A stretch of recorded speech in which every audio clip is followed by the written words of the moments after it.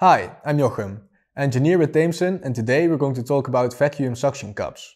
A vacuum suction cup is used to grab and move an object. A suction cup works in conjunction with the vacuum generator to lift objects. Vacuum suction cups are usually made of silicone, chloroprene, NBR or polyurethane. They are available in different sizes and designs with different suction power capabilities. A suction cup consists of two parts: the suction cup, which is in direct connection with the product, and the connecting element, a gripping body to which several suction cups are often attached. The suction is usually generated by means of a vacuum generator, also called a vacuum ejector. This is mounted as close as possible to the suction cups. A vacuum generator typically works with compressed air. A venturi tube in the generator creates a vacuum. The vacuum causes the suction cup to stick to the product. The suction cup is completely airtight, so that the vacuum is efficiently achieved. As the pressure difference increases, so does the suction power of the suction cup. The suction force is calculated by multiplying the pressure difference between atmospheric pressure and the pressure inside the cup by the area of the suction cup.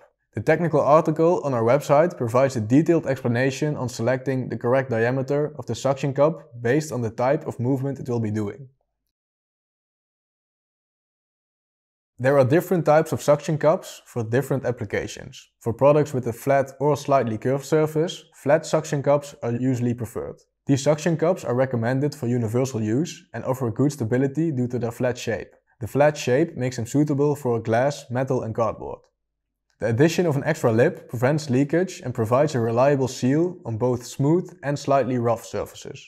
Suction cups are also available with a double safety lip, an ultra-thin lip and a robust lip. The double safety lip prevents the product from coming loose in case there is a leakage in the outer lip. Oval suction cups are mainly used for handling narrow and elongated surfaces and products, for example long metal sheets. They can have a bellows or a flat surface and are generally used when maximum force is required.